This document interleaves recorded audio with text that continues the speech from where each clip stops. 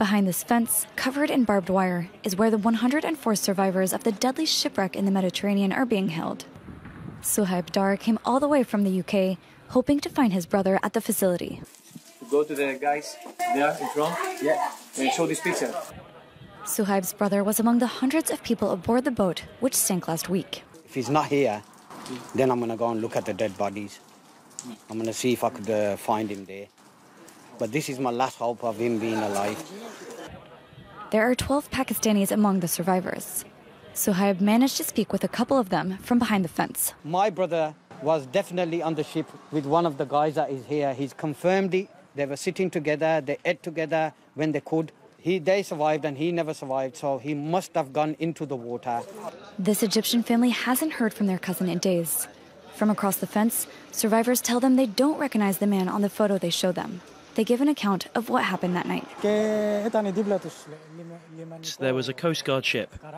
It followed it for several hours. At one point, the Coast Guard sent ropes to help them.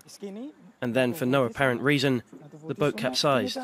It flipped twice, and all of a sudden, everyone was in the water. It's unclear what caused the boat to capsize, but what is certain is that it came across several other ships along its route.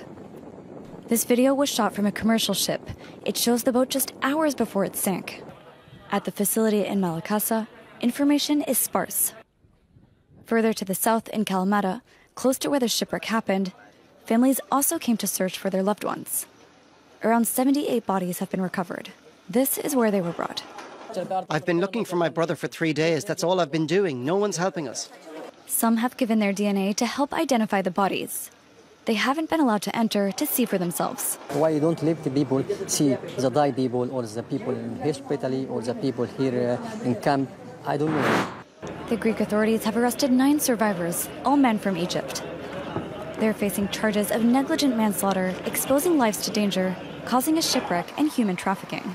They should appear before a judge in the coming days.